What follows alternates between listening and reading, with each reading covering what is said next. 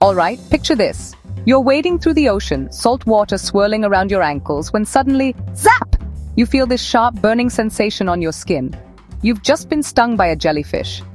But what actually happens when a jellyfish stings you?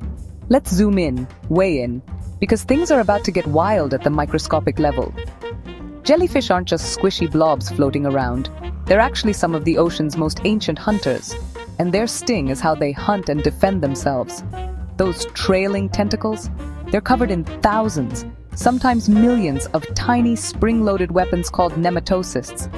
Think of them like biological harpoons, locked and loaded, just waiting for a target. So, when you brush against a jellyfish, you trigger these nematocysts. Instantly, each one fires out a microscopic, venom-filled dart. I'm talking faster than you can blink. Seriously, we're talking fractions of a millisecond here. The dart pokes into your skin and the venom gets injected, all in one smooth, if painful, move. What's in that venom? Well, it's a cocktail of chemicals designed to paralyze and kill prey, like tiny fish or shrimp. Doesn't sound great for us humans either.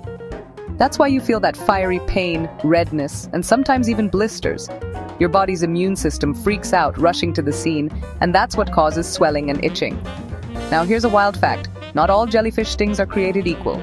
Some species, like the infamous box jellyfish, pack enough venom to be life-threatening. Most, though, will just leave you with a nasty sting and a cool story to tell at parties. So what should you do if you get stung? First, don't panic. Get out of the water to avoid more stings. Don't rub the sting because that can fire off more nematocysts. Rinse with vinegar if you've got it. Yes, really, because it can help deactivate unfired stingers. And if you're having trouble breathing or feel really sick, get medical help right away. Jellyfish have been around for over 500 million years, perfecting their sting. Next time you see one, remember, there's a little science fiction weaponry packed into every one of those tentacles.